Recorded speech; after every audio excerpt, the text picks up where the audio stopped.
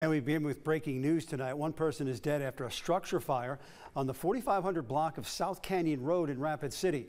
A posting on the Rapid City Fire Department's Facebook page says at around 4:30 this afternoon, firefighters arrived on scene to find minimal smoke coming from the back window of the structure and a hoarder-like condition in the interior of that structure.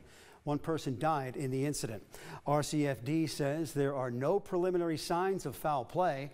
The fire department and the Rapid City Police Department are jointly leading the investigation into that fire.